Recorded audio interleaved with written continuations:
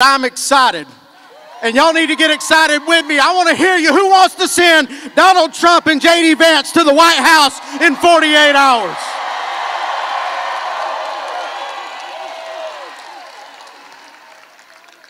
It's time to get excited. It's time to get off our butts. It's time to get on our feet. We got to work hard over the next 48 hours to put our country back on track. And ladies and gentlemen, it's up to us right here in Georgia. The White House runs right through our state. And with your help, we'll make sure Donald Trump is the next president of the United States. And we'll send him right back to the White House where he belongs. You know, as Ag Commissioner, I get to work with some really great people.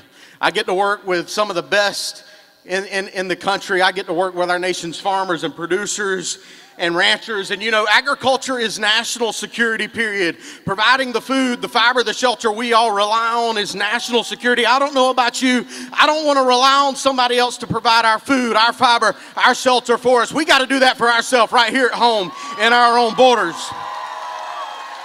But I can tell you, agriculture is at risk. Under this administration, we've seen net farm income decline over 40%. We've seen the largest agriculture trade deficit in our nation's history, over $30 billion. That means we become a net importer of food. That's the wrong direction, folks. That means we're heading down the wrong path.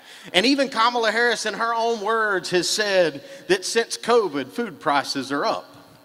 And you know, our law enforcement unit at the department, we working with federal and state partners. You know, we captured a cartel drug bust of methamphetamine and celery that come right here to Atlanta, Georgia, because of their border policies.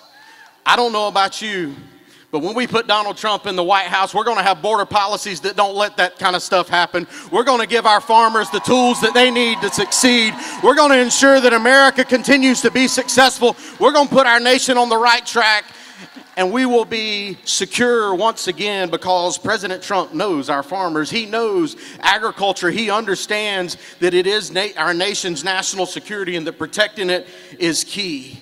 I've been in a number of meetings with the president where we have had that conversation together, and I know the president has a heart for our American producers, our American farmers, and our agricultural industry. But with your help, we can ensure that agriculture continues to be protected. We've been doing some of that right here in the great state of Georgia with the help. There's a number of state legislators that are here. The lieutenant governor you're going to hear from in a minute. But now in the state of Georgia, it is law. If you're a foreign adversary of the United States, you can't buy agriculture land in the state of Georgia no more.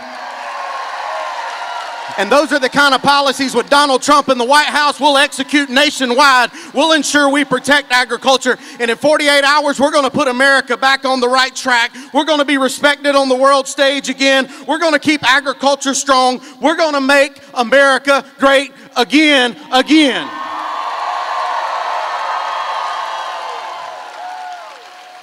And so it's up to all of us. We got work to do over the next 48 hours, ladies and gentlemen. We got to get off our butts. We got to make sure everybody goes and votes. We have got to encourage our family, our friends, our neighbors to go vote. The future of our country depends on it. And with your help, and with us making sure in 48 hours, on Tuesday, the only thing, let me correct myself, on Tuesday, the mess of this current administration is going to be the only garbage getting hauled off in 48 hours.